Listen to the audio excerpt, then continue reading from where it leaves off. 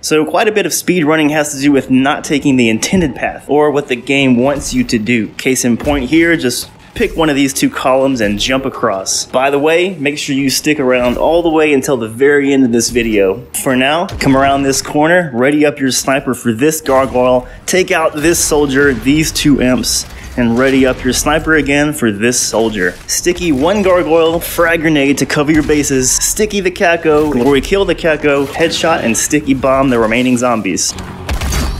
Then taunt the Hell Knight as you make your escape.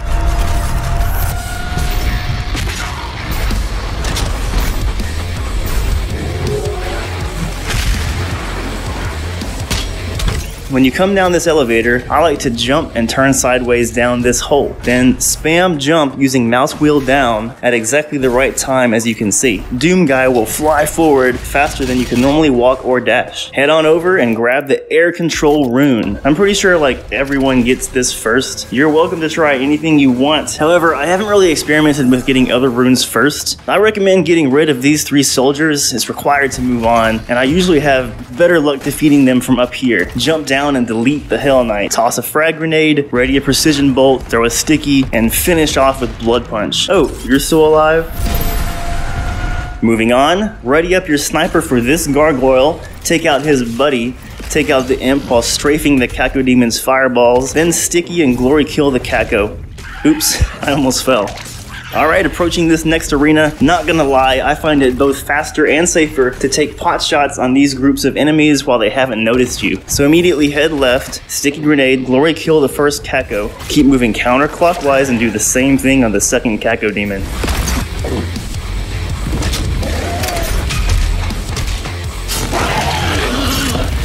Fire off 3 sticky bombs towards this red door, and go ahead and get your chainsaw ready for this arachnid. We're not gonna even give him a chance to move. All right, this room's done. Let's move on.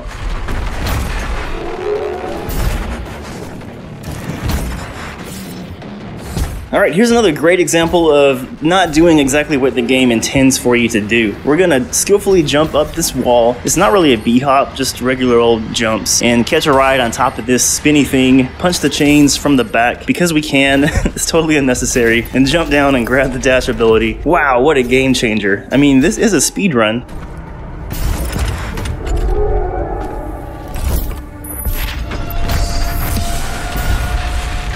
Alright, don't forget to take in the beautiful painted glass as we come down. I like to pop this barrel so I don't become its innocent bystander during the crossfire later. Toss a grenade onto this platform, fire a quick precision bolt, swap to stickies and unload all 3.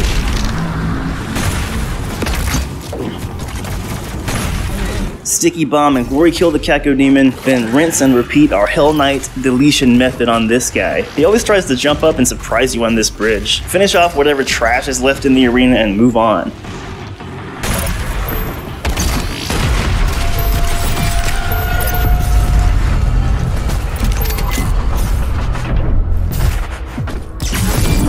This Sentinel battery can be used to provide additional power to your ship. Several modules remain unused. Alright, we're gonna pick up the plasma rifle. Look left and take out some fodder. Switch to stickies and prep for the Revenant. Shoot all 3 stickies onto the Revenant's rockets. Finish out the fodder. Ready up your sniper for this gargoyle. He's always up there and always a pain. Go down the stairs and there will be 2 zombies. Use them for armor refill if you like. Just make sure you kill them. And remember how we route chainsaw fuel in the first level? Make sure this chainsaw fuel is your second pip. That's really important for the next big fight. Move forward and use our Hell Knight deletion method, which you should be pretty good at by now. Quick snipe and sticky some fodder. Put our Caco Demon friend here into glory kill state. By now you know how to do that. Use the time he's in glory kill state to finish out whatever soldiers and imps you see. Then jump on down and the door should be open to let you move forward. So I definitely recommend learning this skip. It's pretty easy and you don't have to worry about walking around in the purple goo. My inputs for getting up that ledge reliably is jump, dash, dash, jump. Seems to work almost every time. So here, we'll pick up our next mod, which I believe most runners would agree to get the heat blast for your plasma rifle. One time, I got the microwave beam by accident, and it was a really good run up to that point, until I ruined it by getting microwave beam. Alright, let's jump on over to this wall, look up at the pillar, column thing and jump out, you should grab onto some rocks and be able to jump up from there. Another great example of skipping the intended route to save a few seconds.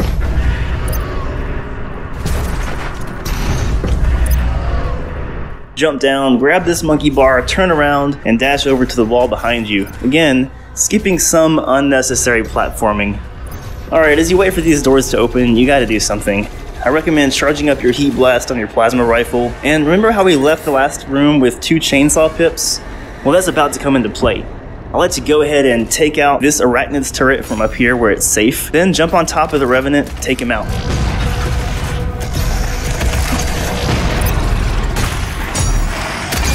Then switch back to the arachnid and finish him off. Alright, if you're like me, you get tired of being chased around the entire arena by this Hell Knight. So let's go over and grab our 3rd fuel canister and quickly use the chainsaw on the Hell Knight, which is pretty nice because we're probably low at ammo at this point. Turn to face the Kako, remove him from existence with our Sticky Bomb Glory Kill formula, delete 2 more arachnids, and I like to finish this arena by this door we'll be exiting through. Just ready up your sniper and take out any imps and gargoyles that you see running around trying to escape.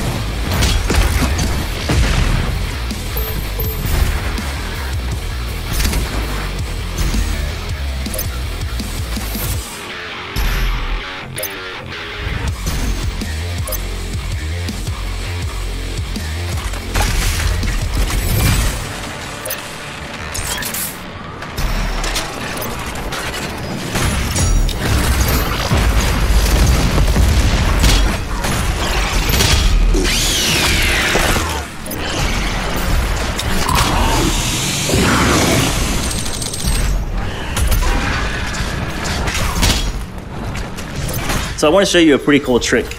I use my macro to jump up this tentacle thing, this prop here, which I'm pretty sure you can just kind of like spam jump and get up. It's not really like a set thing how it works. It just kind of works sometimes.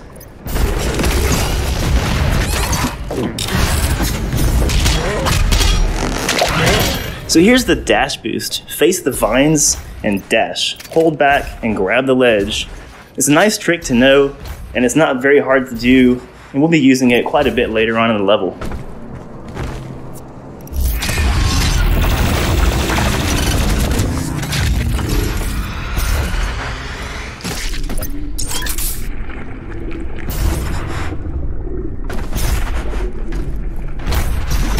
We're gonna take out these 3 zombies here, sniper the 2 soldiers.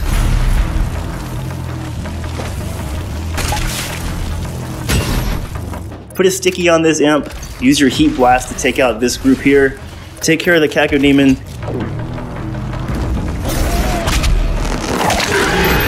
Then sticky the last 2 zombies who should be hanging out down here in the purple goo. And we should be done.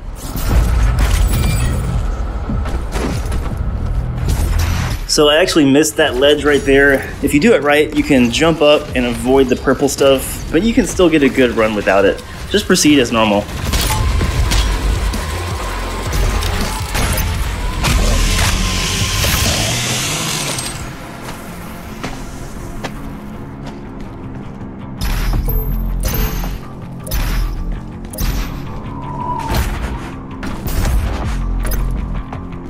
Alright, coming over this way, use our dash boost that we learned before. Strafe to the left just a little bit, and you should be able to just grab that ledge up there. Don't forget to animation cancel when you grab the battery, and move on.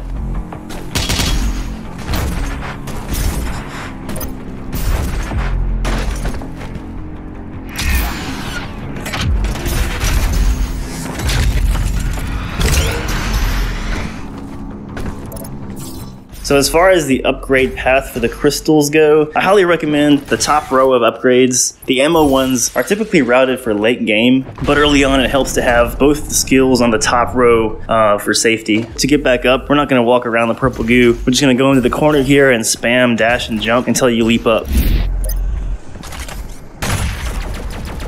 I like to go ahead and take out this turret for safety, but either way, just jump down and climb onto that broken pillar there, jump over and just keep running down the intended path.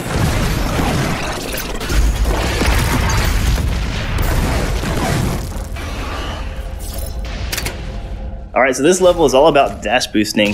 See that body on that stick over there against the wall? Just to the right of it, you're gonna do a dash boost. Once you've done your dash boost, strafe right to avoid the ceiling, and you should be able to grab that ledge over there, skipping an entire cutscene.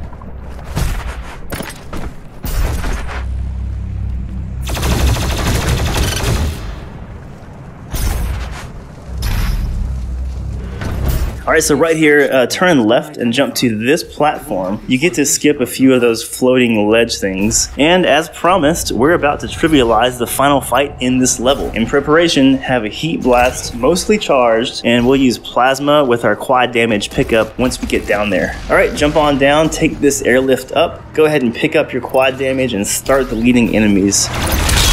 Take out the arachnid, go into the teleporter, use your full heat blast, go back to the teleporter and try to quick snipe the revenant. But if you're like me, you miss. Just go to plan B. Chase him down and just frag and blast him with plasma. Go back up the stairs and use what quad damage you have left to finish off the Cacodemon. Don't glory kill it, it's too slow, you'll waste the quad damage. Alright, and go ahead and take out this final arachnid. He's gonna jump up where that first one was. So just finish out the trash from here and gonna jump on over to where the portal is that we leave the level in.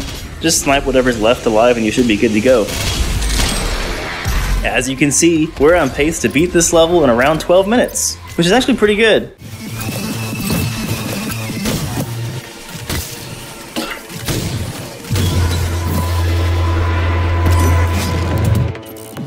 Alright, thanks so much for sticking around. Don't forget to comment below if you found this video helpful.